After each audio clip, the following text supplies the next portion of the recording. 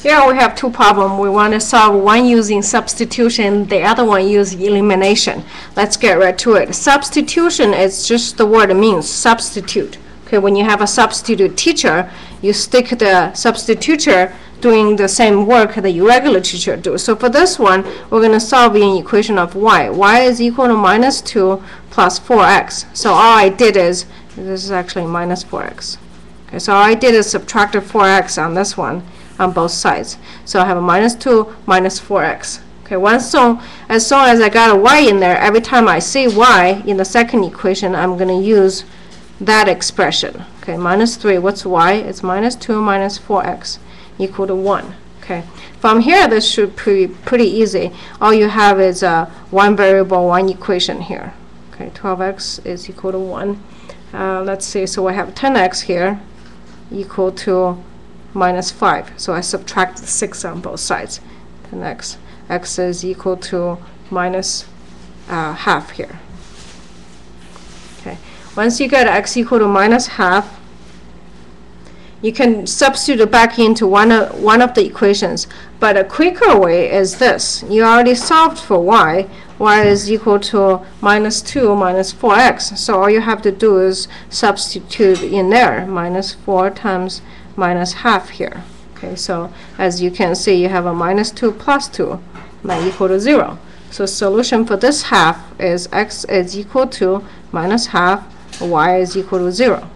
Okay, all right, that's what we call the substitution method.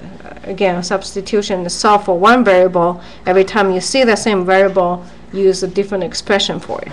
Now let's take a look at elimination. Elimination is the fun one, I think. What you do is you want to match the coefficient to the opposite. The reason you want to have them opposite is easier to add. Okay, so for this case, I'm going to multiply by 3 for this one and multiply 2 for this one. The reason is I want to add. Okay, I have a plus minus. If you choose to do the eliminate x, that's fine also. You just have to multiply by minus, but I don't want to deal with minus signs. Okay, so let's get to it. I'm going to do it rather quick.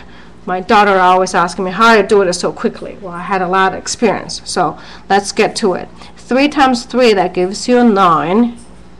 Okay, 9x minus 6y is equal to 30. That's my first one, right? To make sure I copied it right. So 3 and 3. Okay, this one I'm going to do 2, so I have a 4x, okay, plus 6y is equal to minus 4. Okay, I'm going to add those two. I have a 13x, this one goes away, equal to 26. Okay, x is equal to 2. That's a pretty easy one. Once I get x equal to 2, I need to substitute back there. So I have a 3. I pick the first one. 3 times 2 minus 2y equal to 10. Okay, this is 6 minus 2y equal to 10. And minus 6 on both sides, I have 2y equal to minus 4. And my y is equal to plus 4 here. My y is equal to minus 2. Okay, so solution for here, I have x is equal to 2, y equal to minus 2. All right. Hope this helps, and have a confident day.